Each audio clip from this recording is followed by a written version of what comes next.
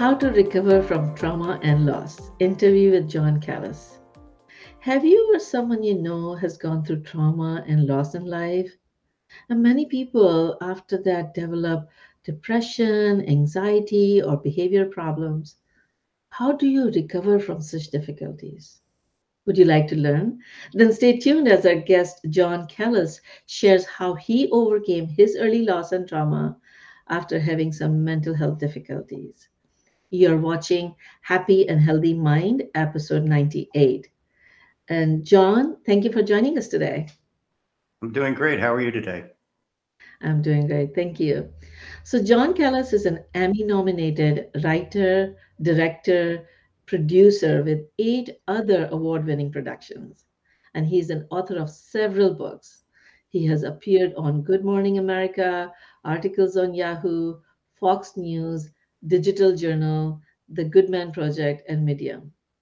In addition to actively directing films and an active member of NAMI, he also coaches people overcome their trauma and live their best life. And I'm your host, Dr. Rosina Lakhani. I help compassionate high achievers achieve more, earn more, and make the impact they're meant to make without burnout and without losing their health or career. I'm an executive coach, corporate speaker, and an integrative psychiatrist. I believe that your mind is the software that runs for the hardware of your brain and your body. Therefore, I share practical tips for your mental fitness. If you need specific medical advice, please consult your healthcare professional. If you find this content helpful, then join our mission of eradicating preventable suffering by liking, subscribing, and sharing so more people can live and perform at their best with hope, health, and happiness. And so let's learn from our guest. So, John, tell us, how did this topic become important in your life? It's important because I lived through it and I know what people are dealing with who are suffering, and I know I can help them. So, what kind of challenges were you going through that kind of led you to this path? Sure. The difficult situations that I faced were part of the challenge, trying to understand whether or not my perception of the truth was the truth, or was there an alternative truth that I just couldn't see or wasn't willing to look at. And then I had to find steps to move my life forward. For example, the night before Thanksgiving, my wife broke her toe. And all of a sudden, I realized that the entire evening was put on me, and I panicked. I didn't know what to do. I started freaking out, and I had to calm myself down. I said, okay, so what are we faced with here? Is a really tough situation. So I did a timeline because as a director, you always work a time. And I thought, I'm going to start with what time I want to put the turkey on the table and backed in from there. Then I realized that it was so overwhelming that I needed help. So I called my 2 adult sons and I said, look, this is what happened to mom. I need your help. And they said, what can we do?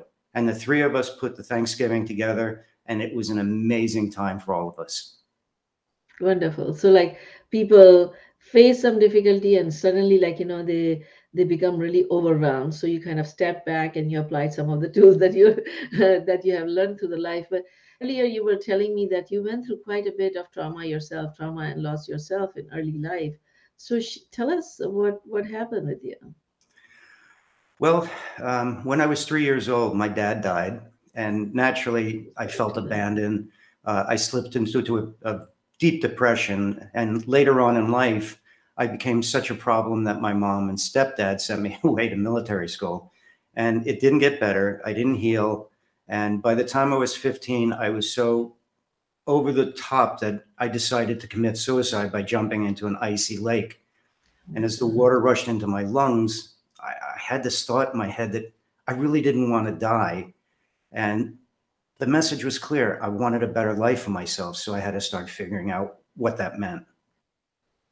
And so then what happened? That sounds like, you reached the peak of helplessness when you felt there was no hope, and that led you to over there. How did you survive? What happened? Well, it took a lot of courage to be able to admit that I had a problem. That was the main thing that I think in mental health people, especially men, don't do, which is to address that they do have a problem. Now, when I was growing up, there weren't all these organizations and people to deal with it. So it was really a grassroots kind of thing. And I decided to open up because a coach asked me if I played sports, and I said no, because I never had a father, and he got that all out of me. And so I soon learned that what was important was to accept the help from others. And so mentoring became really important to me. Sports became important to me. And my education became much better. And I rose to an AB student. So I think all of those things started moving me in the right direction. That's wonderful. That's wonderful. But what happened after, like, you said that this water was getting into your lungs. You had this thought realization that you actually didn't want it to die. You wanted a better life. How did you get out of the water and how did you survive that phase? Well, it was cold because it was an icy lake, and it was a short dock. It wasn't like I was jumping off a 20-foot dock. It was a short dock off the lake, and I just grabbed onto the lake to the dock. I mean, and I pulled myself up, and I sat on the dock just shivering. I was so cold, and that's when all these thoughts started hitting me. And I went back to my dorm and took a hot shower and tried to process what just had happened. Why did I try to kill myself? And I understood that it was the insanity that was going on in my head, and the self-doubt and the feeling I was unworthy and a failure. So all those negative thoughts were going on that led you to that point, and then you were able to become aware of those thoughts, and you identified that what you really want is a better life rather than end of life. And Correct. so then you went to back to your dorm and started getting the help that you needed, and that helped you survive. That's wonderful. And so I just want to remind people that no matter how helpless you may feel at times, you need to recognize that there is a better life available and you can come out of it.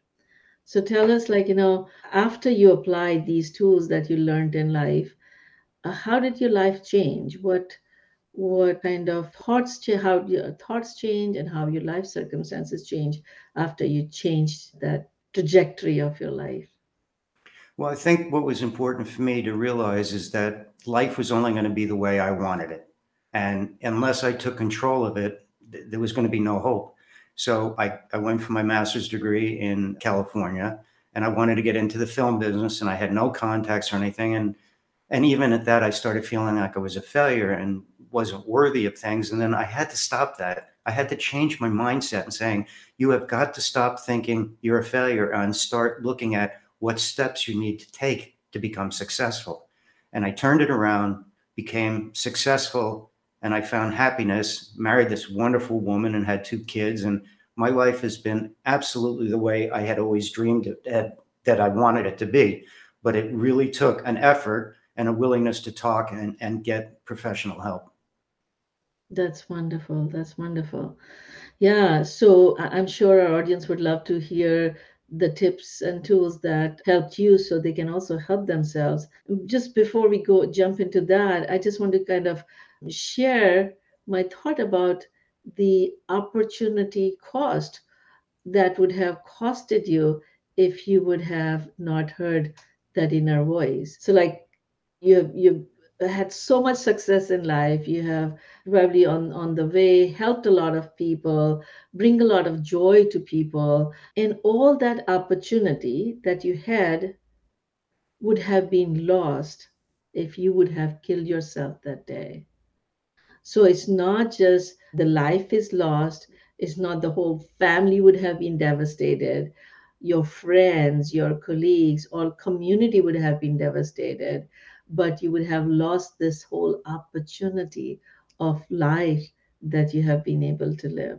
So I am so happy that you came out of that deep, deep, sad situation. So tell us, if somebody is going through their own difficulties, what are some of the tools they can apply in their life right away? Well, I created a 3-step life changing program called Uncover, Discover, and Recover. And what it is simply stated is you uncover the difficult situation that you're finding yourself in, which we all do. I mean, we all have difficult situations.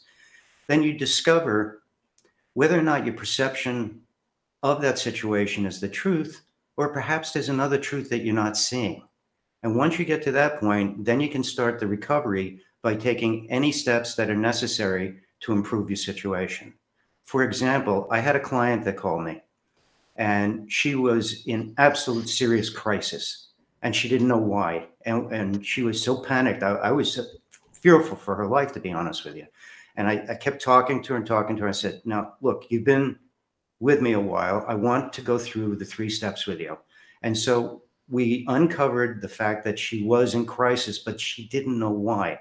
And what we discovered by talking together over a period of time is that she never dealt with the loss of her mother. And her mother was her rock and stable, so she would always call her and ask her for help. And so she started asking me questions that she would have asked her mother, and we went through it. And then we decided on how she was going to recover from this by taking certain steps that would make her heal. Well, about a week later, I got an email from her saying, I cannot thank you enough. I feel like my mother channeled through you. And I am so grateful for this 3-step program that you've created. And I'm using it now in every aspect of my life, which is what it was designed to. So I was very touched by the email. It's wonderful. I am so glad that she found you and she was able to apply that 3-step program. It's so similar to the 3-step that I use in my stress management program, and I call it CPR.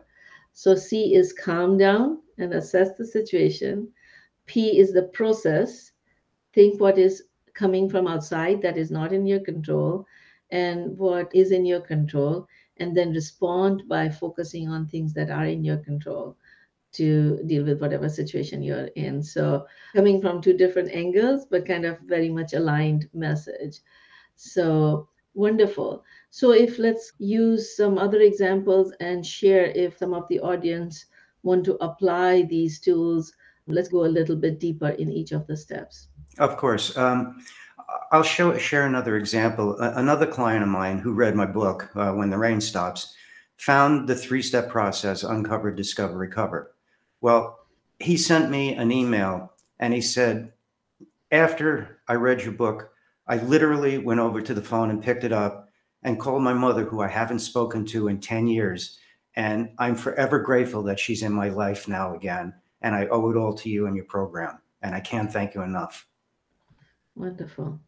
So, yeah, can you kind of go a little bit more in detail in terms of how do you uncover? Like, you're just so overwhelmed in whatever situation you're going through. How do you uncover?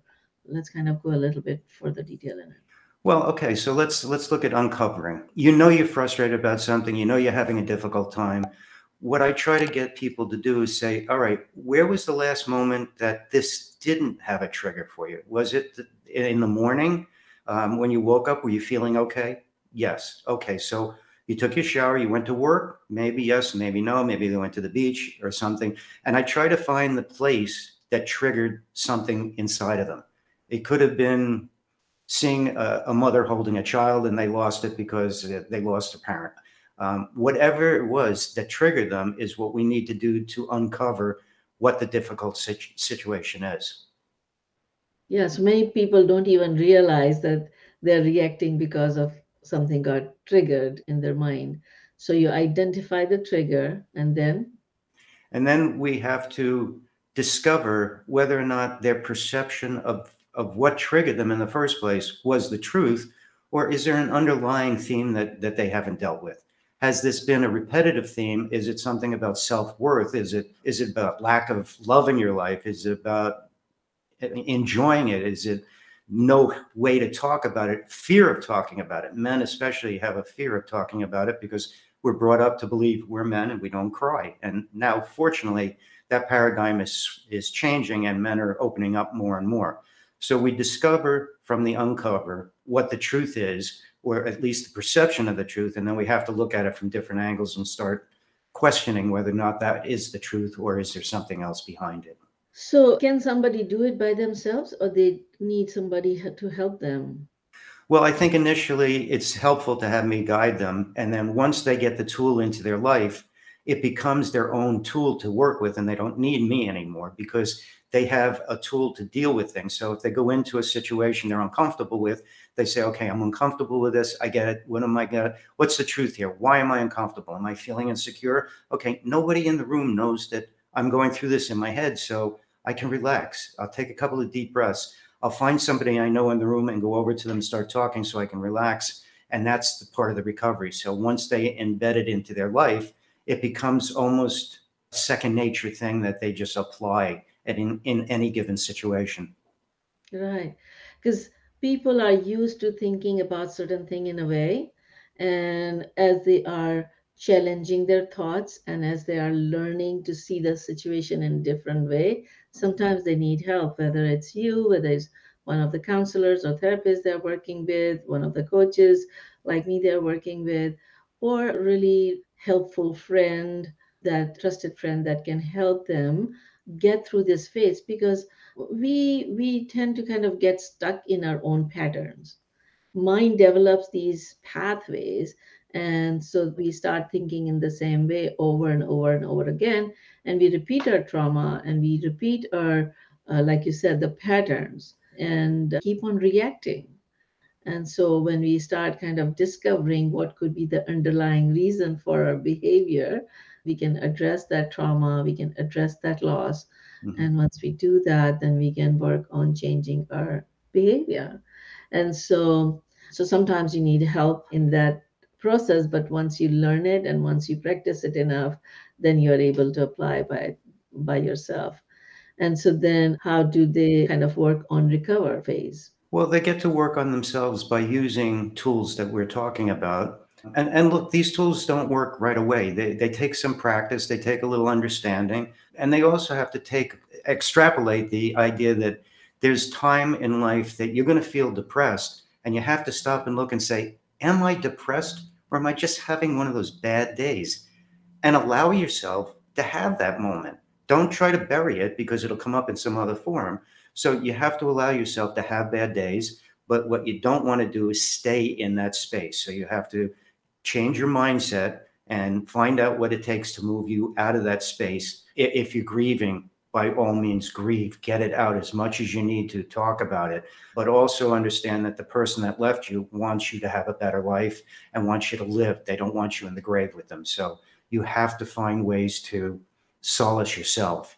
And I think Uncover, Discover, Recover is a great tool that changed many people, but when they applied it. Wonderful, wonderful. Yeah, I saw a patient yesterday and she had recently lost her father, Ooh. and she was feeling so, she was grieving, she was crying, she could not think about anything else other than her loss. And so somebody started music in her home, and she became really, really upset. Like, it led to arguments. Like, how can you play the music when I have lost my father?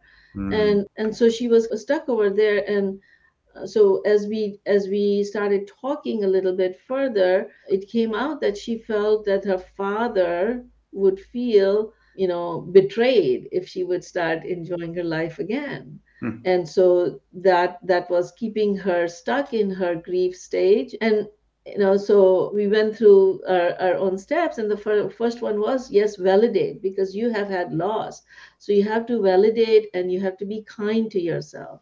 yeah, And then you have to kind of start thinking, how would your loved one feel when they see you suffering? And so we talked about, like, not everybody believes in a soul, and but she was a spiritual person and she believed that in the journey of the soul.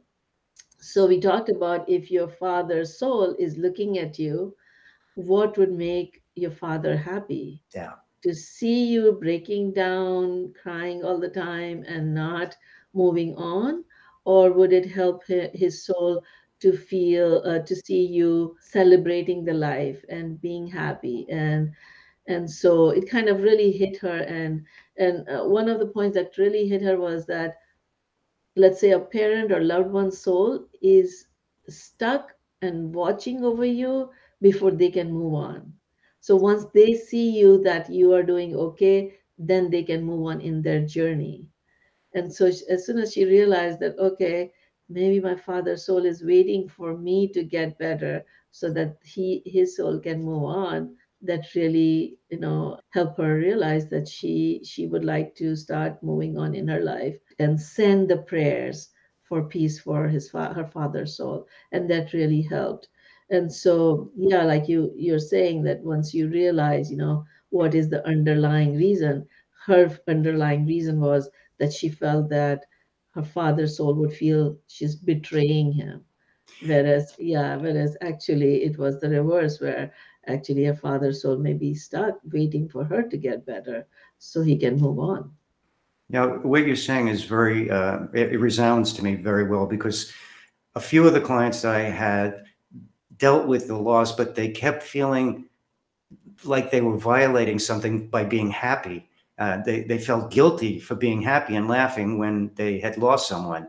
And I had to explain, very much like you just did, that the person who passed away wants you to be happy. They don't want you to feel guilty because there's nothing you can do about it. They're gone.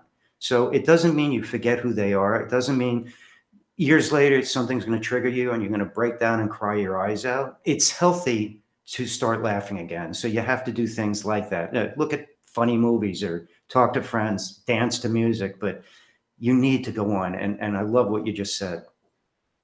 Yeah, that's thank you. And thank you for helping your clients, because yes, it is important. And also I want to bring this point that everybody grieves in different way. Yeah. So some people may be faster, some people may be slower, some people may be crying, some people become angry. Those five stages of grief. When you have the initial grief, you go through this shock, this, you're numb. Then you go through denial. Then you go through anger, then you go through depression, Yeah. and then you come to acceptance. And sometimes people go back and forth.